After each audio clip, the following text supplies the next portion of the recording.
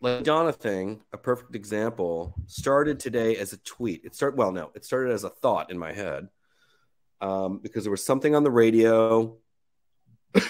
This is the 25th anniversary, the silver anniversary of Ray of Light. Thank you. Let's all just feel old. Um, and that's not just one of my favorite Madonna albums, but I think it's just a great album, period, really. And a period And in her career.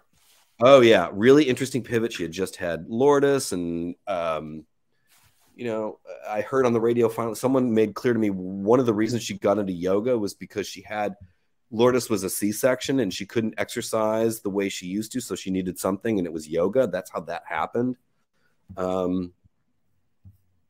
But